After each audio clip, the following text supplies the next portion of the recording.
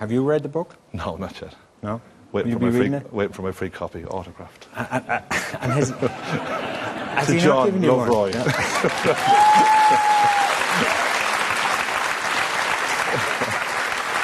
So he hasn't dropped one around yet? I haven't seen him much this week. He's been out plugging the book. But how are you getting on in general? Do you see much of him? very professionally.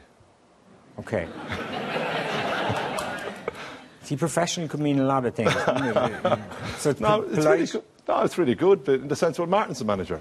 I'll always make that point. So my primary relation was the manager. I was at Roy the other day at the IMI conference. Both Martin and Roy were speaking. I was opening the thing. You're in the car for, half an hour or so on the way in, and whatever it would be. So it's great. Yeah. It's perfect. When we win a match, it's great. Trust me. Yeah, exactly. Yeah. Right. And are you bothered at all? He had kind of a slight little kick off you in the book, I suppose, in saying that maybe you were a bit hasty in getting rid of Brian Card in 2005, wasn't it? Yeah, well, he's entitled to his opinion. I mean, that's his opinion.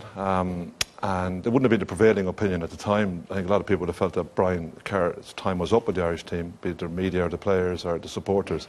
But I agree with him one thing. He said he should have been captain of that side. And I think he's right. He should have been captain of that team. And had he captained that team, maybe we would have got to the World Cup.